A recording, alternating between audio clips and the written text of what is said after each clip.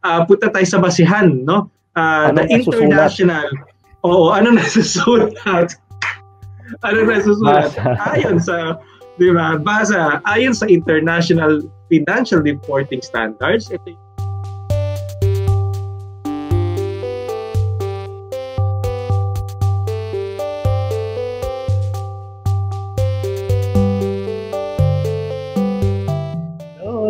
Hello mga ka-Arki! Hello mga ka-Arki!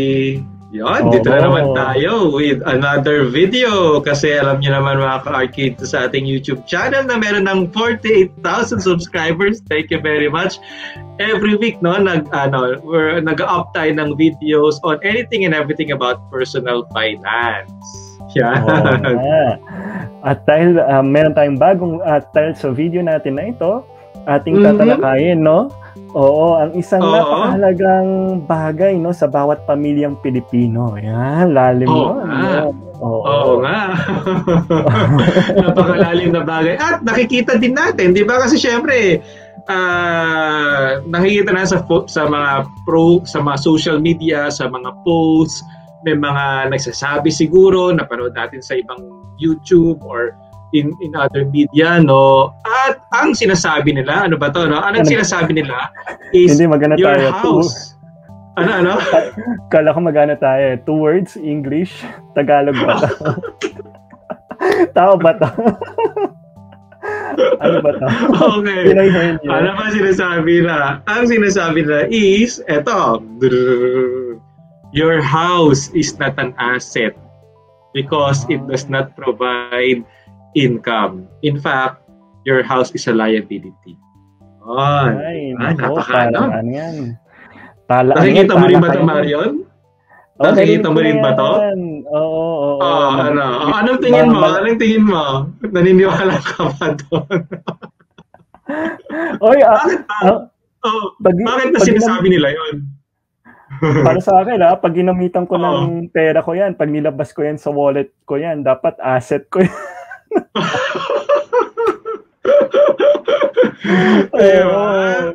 Ganyan. I mean, ano ba? Siguro where they're coming from is that inisip kasi nila, ang isang asset should be providing income, di ba? Should be providing income. Kumbaga, it brings money, no? An asset should be bringing money into your pocket, di ba? So, kumbaga, kumbaga may pakinabang siya, di ba? Kumbaga, parang ano bang mag-asset? Sarili mo, asset kasi every month, di ba? Ano pa bang pwedeng asset natin? Business is an asset, di ba? Ano pa bang mga rental, konto rental, di ba? Is an asset as well kasi nagbibigay siya ng monthly rental income. So, siguro kung yun ang titingnan natin, di ba, Marion? Kung pwede naman na ang bahay mo ay hindi nga naman asset kasi wala siyang binibigay na income sa iyo. Di ba? Pero meron kasing asset na di ba? Income generating and non-income generating. But it's still an asset. That's right. That's right. Like what? Like ano? Ano ba yung mga non-income generating asset but asset pa rin? Kunwari, ito, yung kotse. Di ba? Yung kotse is ginagamit naming pang transport, no? Papunta sa bahay ng relatives or family namin. So, yung pagpunta mo, no, every weekend sa isang destination, wala ka namang kinikita doon, no? But, that's right. But still, no, you need that. You need that. Gumamit ka ng pera mo dyan. So, the vehicle is an asset. Diba? That's right. And siguro, no, wala kang kinikita sa sasakyan mo pero nakakatipid ka rin, 'di ba, in terms of pamasahe, in terms of time as well. Kasi syempre, time is money, 'di ba? Yung opportunity cost mo yung tinipid mo sa oras, 'di ba? Inikot mo na kunwari gumawa ka ng other business opportunity, 'di ba? Or nag-aral ka or some other opportunity na which provides income, then that's also a benefit, 'di ba? An opportunity cost, 'di ba? Kesa yung isang oras ka naghihintay ng bus, di ba? Ay, or sa MRT, di ba? Tagal-tagal mo na nag-aantay. So, kumbaga, of course, no, these are non-tangible benefits, or wala man lang binibigay na pera, but still they are benefits as well. They are still economic benefits. And bukod pa dun, Marion, no, Kasi pag sinabi natin na ang asset or ang patayan lang natin ng asset ay yung nagbibigay sa atin ng income, no? Balik tayo, no? Balik tayo. Ito Ano nag-research ba ako. ang Ayon asset? sa yan, eto. Balik tayo sa accounting. Basic accounting tayo kasi ako, ewan ko lang kasi maraming tao, maraming opinion 'di ba? Maraming opinion. Pero ako, bago ako magbigay ng opinion, dapat may basihan muna ako. And of course, punta tayo sa basihan, no? The Anong nasusulat? international. Oo, ano nasusulat? Ano nasusulat? Basa. Ayon sa, 'di ba? Basa, ayon sa International Financial Reporting Standards. Ito yung international na standard ng mga accounting. Kasi 'di ba, ang accounting, alam niyo din, asset, liability, ganyan, owner's equity. Ang definition ng asset, it is and I quote, no, an asset is a resource controlled by the enterprise, or siguro in our case, no, in personal finance, as a person, as a result of past events from which future economic benefits are expected to flow to the enterprise or person in this regard, no? So ibig sabihin, kontrolado mo yung isang bagay, okay, as a result of past event, meaning binili mo, tas kontrolado mo, okay, or meaning pagmamayari mo, from which future economic benefits. So hindi sinasabi dito sa IFRS na yung asset dapat nagbibigay ng current economic benefit. Di ba? Kasi sinasabi niya, hindi lang yung ngayong dapat, ang asset is hindi lang nagbibigay ng economic benefit sa ngayon. O pwede siyang mag-asset pa rin siya, basta may bibigay siyang economic benefit maski in the future. In the future. At Oo. sa bahay, 'di ba? Anong pwedeng tingnan ng mga ka-Arki natin na potential in the future pag meron silang bahay na That's future right. economic benefit? Oo, ano ba 'yon? Syempre, unang-una, 'di ba? Unang-una. And I think that's the chief and primary is the capital appreciation. 'Di ba? Capital appreciation. Like for example, dito sa area namin, before daw yung bahay lang dito, ang cost dito na mga sa 10 million lang, ganyan, mga 5 million. Pero of course, dinidevelop yung mga karatig na lugar, tapos yung skyway, ganyan. So, ayan. So, with all of these developments in our area, from 5-10 million, ang kalakaran na ngayon, mga nasa 30-40 million na.